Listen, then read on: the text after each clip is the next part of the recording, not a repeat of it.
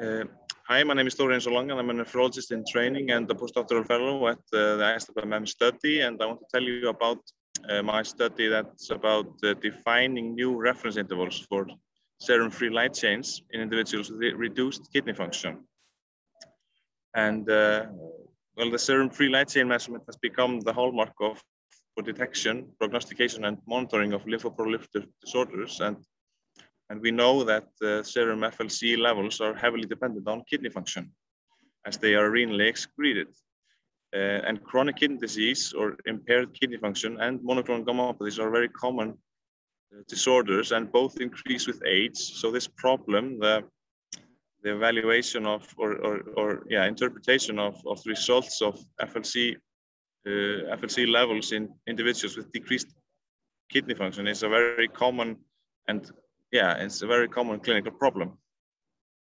So the kappa light chains and the lambda light chains, there's a little bit of difference in how they are excreted at a normal rate, and when the kidney function decreases, then there's another system, the reticuloendothelial system, that takes a little bit over in the excretion, and the ratio between the kappa and the lambda changes.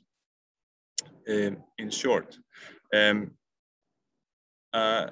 has previously been published a kidney reference interval for the FLC ratio, the ratio between kappa and lambda, it's 0.37 to 3.1, but no kidney reference interval has been published for the absolute values of kappa or lambda.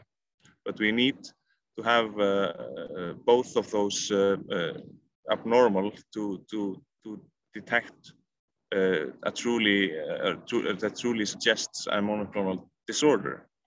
And the prevalence of light chain monoclonal gammopathy of undetermined significance, or light chain MGUS, is unknown in individuals with CKD.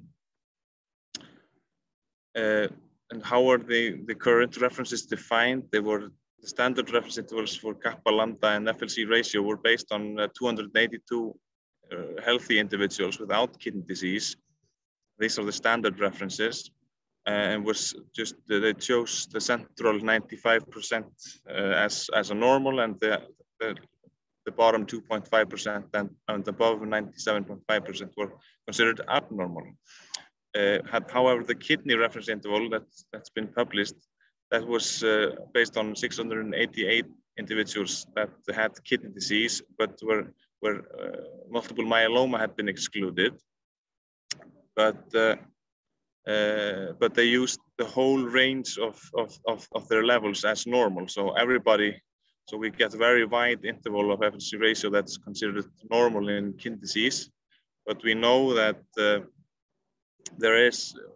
it has not been validated in individuals with other monoclonal gammopathies than multiple myeloma, and not in individuals with mildly impaired kidney disease. So it's a whole spectrum of both kidney disease and monoclonal gammopathies that this don't have much data on.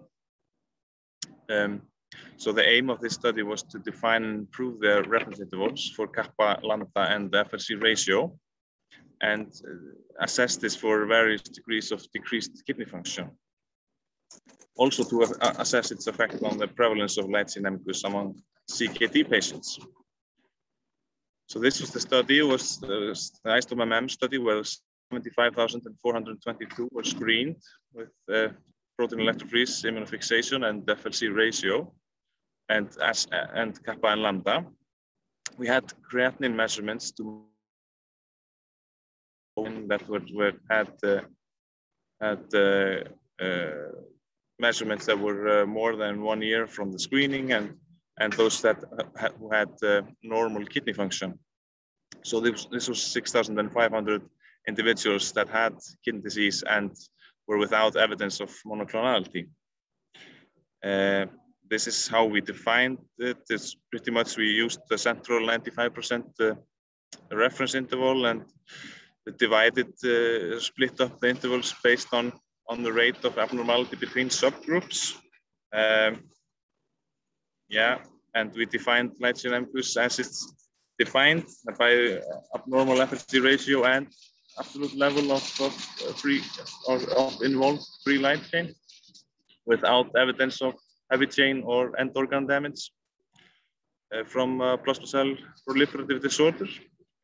And the results were that, as we see here, that this on the left we see the rate of or the distribution of the free kappa levels, and we divide it by kidney function.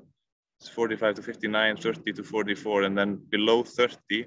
And as we see, that the green lines are the current standard reference intervals, and we see that for kappa on the left, lambda in the center, and then the FLC ratio on the right, we see that there is need for improved reference intervals for in this subgroup of patients that have decreased kidney function.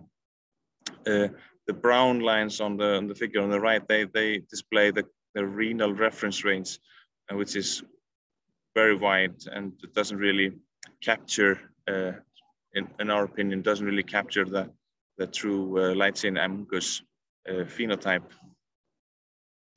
And here we have another thing I can maybe mention is that all of these free light chains, both kappa and the lambda and the FLC ratio, they increased with decreasing kidney function as expected.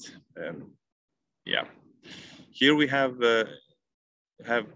proposed new reference intervals for kappa, lambda, and the FLC ratio, and we stratified the reference intervals by kidney function, that is from eGFR 45 to 59, this is the mildest form, 30 to 44, and then below 30. And as you can see, the standard reference intervals before was for kappa was 3.3 to 19.4, and we have for the mildest form we suggest a 10.0 to 47.0. So that's quite higher. It's quite a change in these reference intervals for these patients.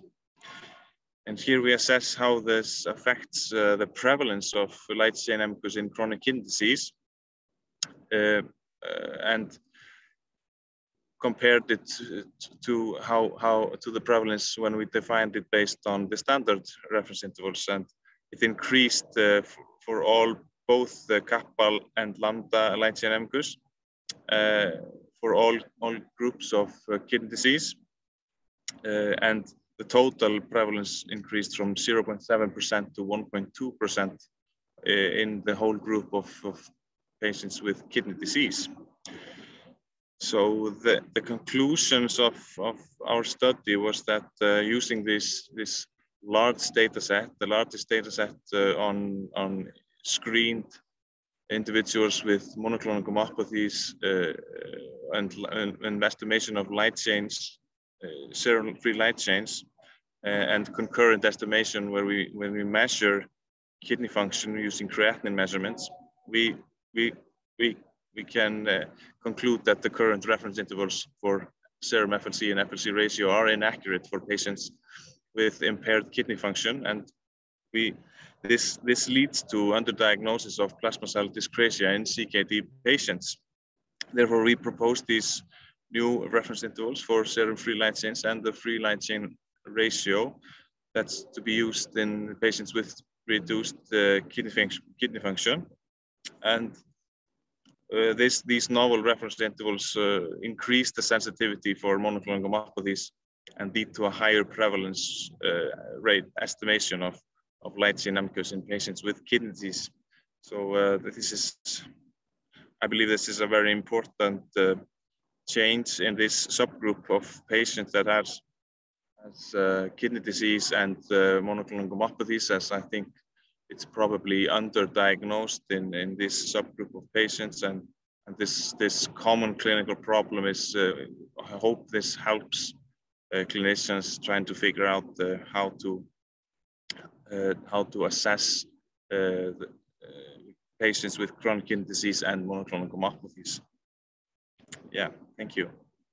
I would like to thank, of course, my the collaborators and the iStopMM team for this great work, and of course the patients that contributed to this large study in Iceland. Thank you.